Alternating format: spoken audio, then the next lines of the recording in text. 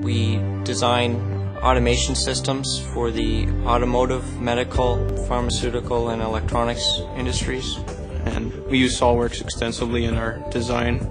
We have 230 seats roughly in our worldwide divisions. The largest assembly system we've modeled in SolidWorks was a 400,000 square foot facility.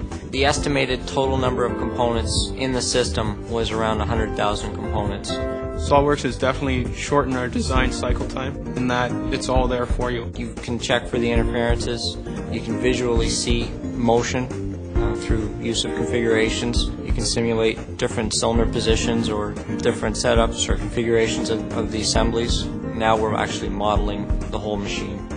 We use the markup and measure functionality of eDrawings extensively.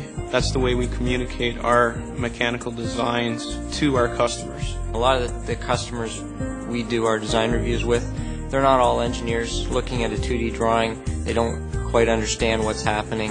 Where with SolidWorks, they can look at it from any angle, zoom in, look at any part, pull it apart if they want to take a look. When we send them an eDrawing, they can mark it up, and with their comments and markups, we can then receive their feedback. It's all inside of that eDrawing, so all the communication it conveyed is contained within the eDrawing. The quality of our work has drastically improved. We can manage large assemblies and have them stay up to date, right up to a full system layout.